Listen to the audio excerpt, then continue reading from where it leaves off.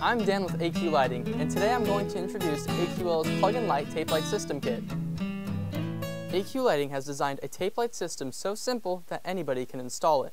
It comes in both a cool white, which is about 5,000 Kelvin, and warm white, approximately 3,000 Kelvin. These strips come in 3 different sizes: an 8-inch, a 12-inch, and a 16-inch. Each strip has a factory end on both sides. They can be connected together to form larger runs or connected to jumper wires to get around obstacles like stoves and microwaves. You will notice that every 3 diodes there are 2 copper plates. One plate is labeled positive and the other negative.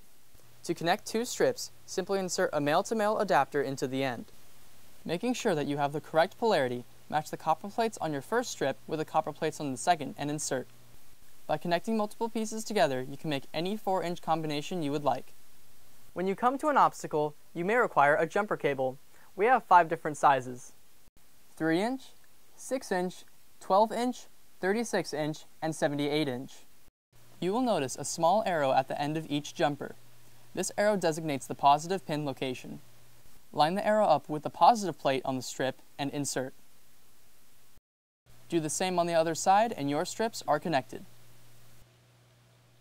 The last thing I would like to show you is how to actually power this system up. Today, for the sake of simplicity, I'm going to use a 25-watt electronic driver.